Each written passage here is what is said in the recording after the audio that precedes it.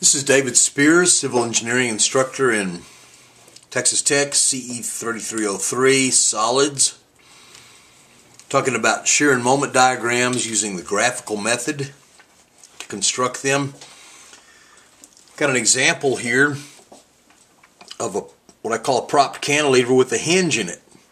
It's got a cantilever, fixed support at this end, hinge in the middle, roller support at E. Kind of drawn over it so it's hard to see. At this point I have a 500 foot-pound moment.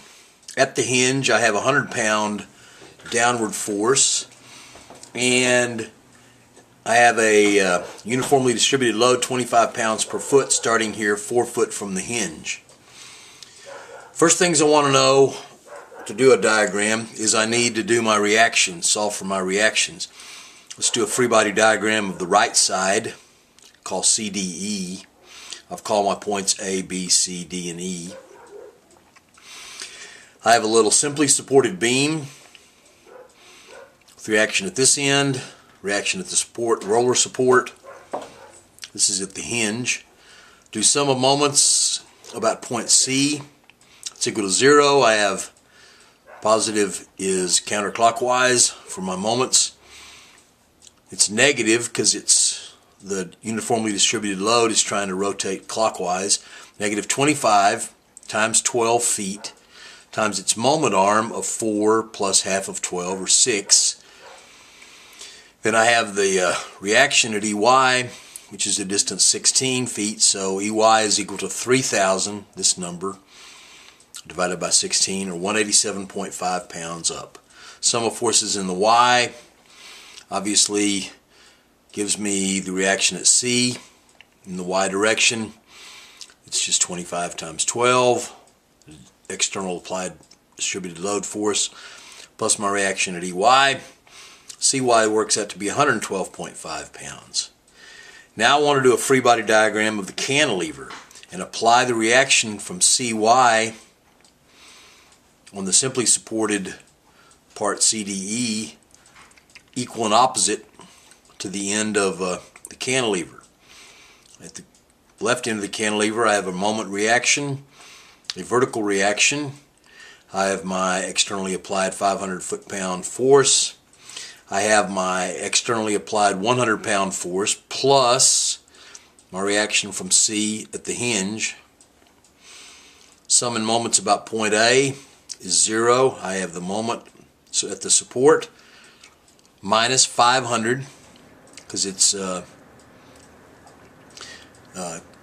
clockwise, minus 212.5, which is the sum of 100 externally applied plus the internal reaction at the hinge, 112.5, 212.5 times the moment arm of 16 feet.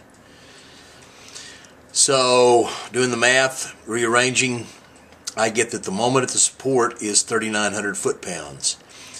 It's positive there because it just happens to agree with the direction that I assume for the reaction. We'll talk about the real internal direction in a second. Some of the forces in the Y obviously gives me that AY is 212.5 pounds up. Now I'm ready to draw my shear diagram. Draw a line, dimension it, and remember the rules of graphical shear and moment diagram construction. Concentrated force causes my shear diagram to jump in that direction by the amount of that force. So this support reaction counts as a concentrated force, and so the shear diagram jumps up to 212.5, that reaction at AY. Then nothing happens on the load diagram. The slope of the shear diagram is equal to what's the value of the load diagram. Well, there is no force until I get to this 100 pounds force, so my shear diagram just stays flat at 212.5 all the way over to the hinge. The concentrated moment doesn't affect it.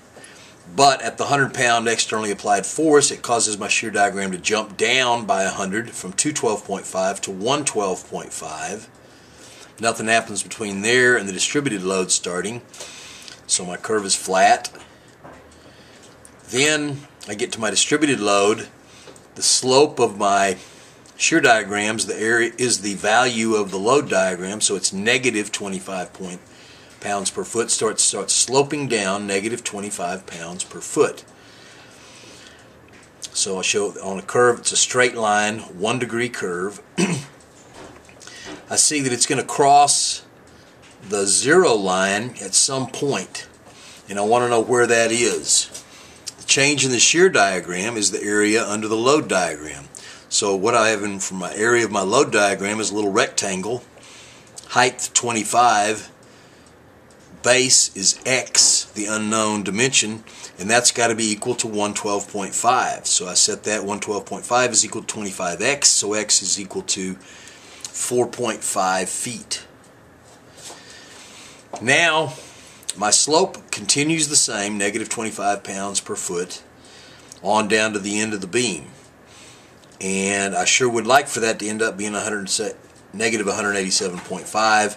I can check it by the change in the shear diagram is equal to the area under the load diagram. So it's the right half of this rectangle. This is x is 4.5, so the dimension to the right of it's 7.5. 12 minus 7 minus 4.5 times the height of the rectangle is 25. So 187.5 does equal to 7.5 times 25, so it checks out. My shear diagram closes, as we call it. Now I'm ready to move on to my moment diagram. Remember that a concentrated moment causes my moment diagram to jump in the direction of that concentrated moment. So let's think for a second about what this moment that I calculated is 3,900 foot-pounds in the counterclockwise direction at that cantilever end, at the support. It's causing upward cupping, upward deflection of the beam. So that's one way of thinking about it. It's negative 3,900 pounds. If I draw a little free body diagram of it, and I'm looking at some point out here, I'm ignoring my reaction. I have 3,900 pounds applied, foot-pounds applied this direction. I want to assume my external moment at the right end of the beam. Here's my sign convention. Positive moment causes cupping upwards, cupping on the top surface, compression in the top fibers. So this is the same direction as this, so my moment has to be negative. So I'm starting out at negative 3,900 pound-feet. Slope of the moment diagram is the value of the shear diagram. So it's a constant slope of 212.5 foot-pounds per foot. So in 8 feet, my moment at point B, just to the left of that 500 foot-pound couple, is going to be negative 3,900, my starting point, plus, because it's a positive shear, the area under the shear diagram. 212.5 times 8 feet works out to be negative 2,200 foot-pounds. It is my moment there right before I get to that 500 foot-pound couple. The 500 foot-pound couple, if you'll look at it, is trying to cause cupping on the top, compression on the top, cause it to hold rain on the top surface. So that's a positive moment in the way it affects the beam and causes internal reaction. So it causes my moment diagram to jump up from negative 2,200 to 1,700. I've shown that calculation right here. Now, at that point, nothing happens between here and the hinge, but my slope is still positive up, 212.5, so I continue sloping up, still a 1 degree curve. This slope is the same as this slope right here, and the change in the moment diagram is the area under the shear diagram. So the area of this part of the rectangle is 8 times 212.5. So I'm starting at negative 1,700. What's that area? 212.5 times 8 is 1700, or another way of looking at it is it's negative 3900, my starting point, plus 212.5 times 16, plus my external 500 foot-pound moment, concentrated couple, does get me back to 0, which is nice because I'm at a hinge and there can't be a moment at the hinge. Continuing on, I'm almost done. I want to figure out my point at D, my moment at D. Changing the moment diagram is equal to the area under the shear diagram. It's going to continue to increase. The slope is at 112.5 instead of 212.5. So this slope is now more gradual than the slope over here on this part of the curve. And the amount that it's going to go from 0 up is 112.5 times 4 feet, the area under that part of the shear diagram. Shown that right here, 0 plus 112.5 times 4 is positive 450 foot-pounds. That's the value there at point D. Now, look at what happens to the slope of my moment diagram.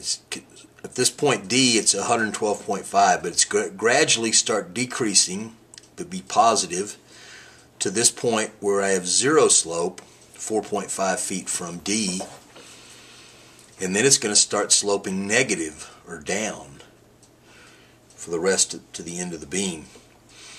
So what is that value? The change in the moment diagram is the area under the shear diagram. So from this 450 foot-pound force point, moment point, the change is going to be, it's going to continue going up, but by the area of this little triangle, which is 4.5 by 112.5. So it's 450 plus 1/2 because it's a triangle. 112.5 is the height of the triangle. 4.5 is the base of the triangle. Equals 703.1 foot-pounds. I've tried to draw that here kind of small. Maybe you can't read it.